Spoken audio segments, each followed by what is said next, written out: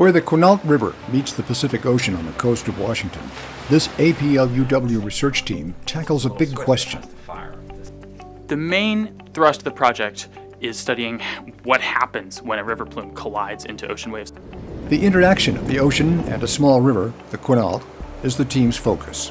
So you think about a river outflow, it has a ton of energy. It's coming down, ripping out of the mountains, and smashes into the ocean. That's what the interesting part of this is when does the fresh water escape that this narrow band of breaking waves called the surf zone right by the beach? When does the fresh water escape from there? When does it get penned in? Do you get full mixing of the river plume in the surf zone? And what happens to all of that fresh water? What happens to all the nutrients that come out with that fresh water, all the sediment? Most of these parts. This team combines years of expertise in water. Having spent a career studying waves, I have a really strong picture in my mind of what to expect when I go out on the ocean on any given day. So I've been studying river plumes for quite a while. That's the core of my research, but we've never really looked at what happens when river plumes are entering a surf zone where rivers meet really big waves. There hasn't been the technology to get at it. Fire it up. The team sought a valuable new perspective, a bird's eye view. We brought in a UAV, a drone, to fly about 500 feet up from the river mouth and take video footage of what's going on as the river hits these breaking waves. The drone can give us a really nice sense of spatial patterns that are emerging as the river exits through the surf zone. But the view from above is only one piece of this puzzle. Much of the data set had to be acquired in the water. We used these swift drifters, placed them in the river mouth. See you later.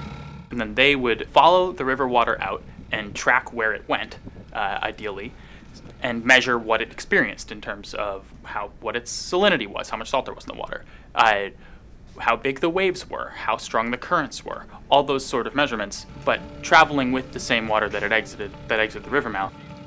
Deployed for the first time, a new and improved free-floating swift drifter, smaller, shallow draft, and sporting a new generation of sonar. A turbulence sensor underneath that uses the Doppler shift of sonar pulses, found to be an incredibly high fidelity measurement of turbulence.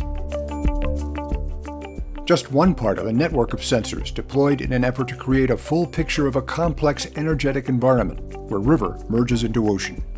Moving from a terrestrial ecosystem into this marine ecosystem. And so it's collecting all of these nutrients, pollutants, sediments, microorganisms, and dumping them into a completely different environment. And that has a huge impact on that coastal ecosystem. The team is betting that impact can be measured. We spent 2 weeks at the Quinault River mouth repeating these releases of drifters and repeating these measurements and the drone flights, and we had moorings out that we're monitoring the whole time so that we collect a large data set from which we can try to understand these patterns. From the beginning of time, from creation, Quinault people occupied this area. For this project, the APL-UW team was hosted and assisted by the Quinault Nation. Very sacred. We had a really nice collaboration with the Quinault tribe. They don't spend a lot of time out in the surf zone along the beach, and so getting data through that difficult region that's often, untraveled and unsampled has been some interesting observations for them.